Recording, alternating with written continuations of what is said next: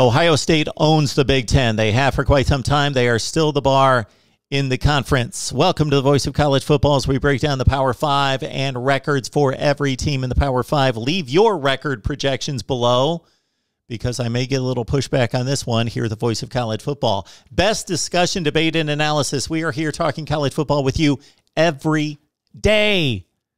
Call-in shows, live streams, content posted constantly. If you've got any requests, certainly leave them. Right now, we're running through the predictions, and after we get done, conference championship games, which, yes, will include Ohio State, and beyond our playoff predictions as well. Okay, here we go for the Buckeyes. They open with a new quarterback, of course. He is C.J. Stroud. On the road at Minnesota, tricky environment, tricky situation on a Thursday night, but the Buckeyes will survive and they'll be fine against Minnesota. They beat Oregon. They've always beaten Oregon. Of course, those matchups don't matter, but 9-0, the all-time series, it's a nice little nugget. It's meaningless.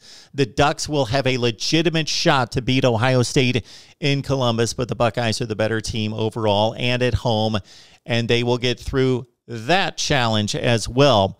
Then a bit of a respite against Tulsa, a pretty good football program under Scotty Montgomery. Akron, at Purdue, at Rutgers, I'm sorry. The road game against Greg Schiano and company. And then a tough little stretch for the Buckeyes. Maryland at home could be a little tricky. The Terps have some serious speed and firepower. At Indiana is the game that, for those that are picking Ohio State to lose a game this year, it's typically at Indiana that people are eyeing that game, considering what we saw against Michael Penix and the Hoosiers last year. Of course, Penn State's always a tricky spot. Penn State has played the Buckeyes tougher than anybody over the last 5, 6, 7 years. All right. At Nebraska, the Buckeyes have just bludgeoned Nebraska on a regular basis, aside from the last trip to Columbus back in 2018.